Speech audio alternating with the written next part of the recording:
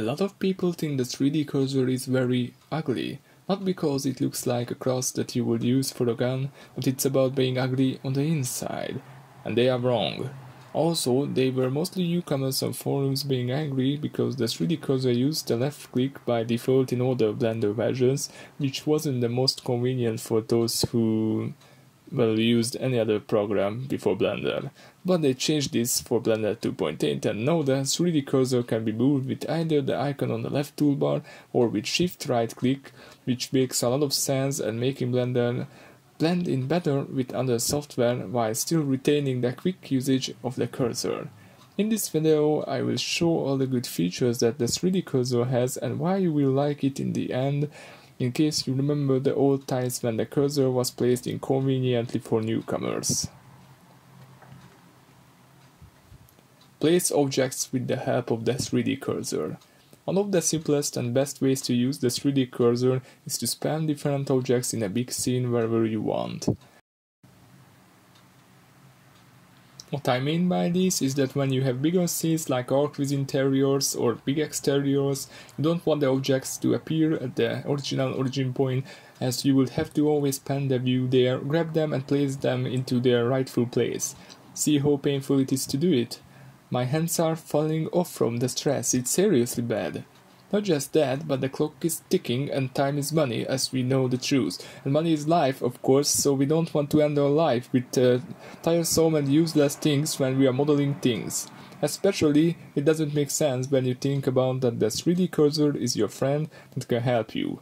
Just use shift right click to the desired place and bada bidi bidi boom about the bidi bidi, it's gonna span right there, it's very effective. It's very convenient and fast to quickly place different objects into a big scene.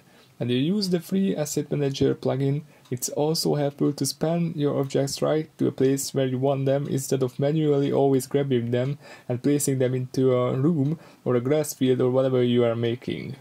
You can do the same if you want to create an object that consists of more parts, and if you don't need precise 100% accurate symmetry, it's easier to just shift right click on the top and continue modeling. Of course, the 3D cursor saves us again, which is generous from him. Modeling the smart way can save you valuable time, so go ahead and use it when you can. It's always simpler to build scenes when you don't have to catch models all the time. This modeling advantage brings us to the second reason why the 3D cursor needs more love than what it's currently got.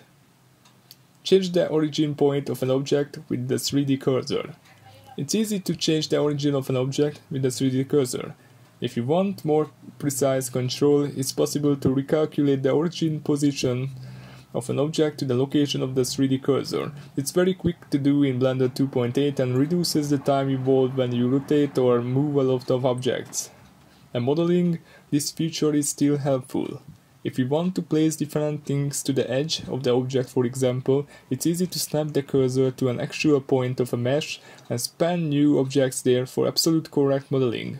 And the best thing is, you can change the origin point of multiple objects at the same time to the 3D cursor, which is very good for models that consist of different objects and you want to resize or rotate them correctly without them sinking into the floor. What I mean by this is, for example, this. The lamp is rotating nicely, so does Mr. Lily's sofa. The sofa consists of different objects, but because all of them have the origin point at the same location, they will all spin around that point. Every time you resize or move the objects, they won't melt into the ground, they will stay on top if you set up the origin points nicely. Use the 3D cursor as a temporal pivot point. If you don't want to keep changing the origin of the objects, that's completely fine. The 3D cursor is also used as a temporal pivot point or a temporal origin for objects if you want to keep the perfectly preset location of the origin points. An example for this is opening or closing windows around the temporal pivot point. It's more convenient this way, without destroying the original origin of the object if you have a reason not to do that.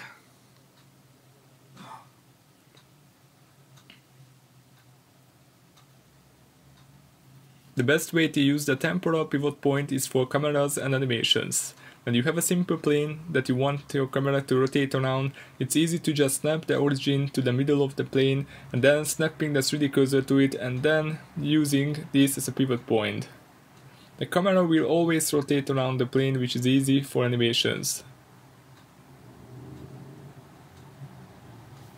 Of course, you can get creative and use empties and objects for different kind of abstract animations where it's also easier to add the 3D cursor somewhere than rotate stuff around.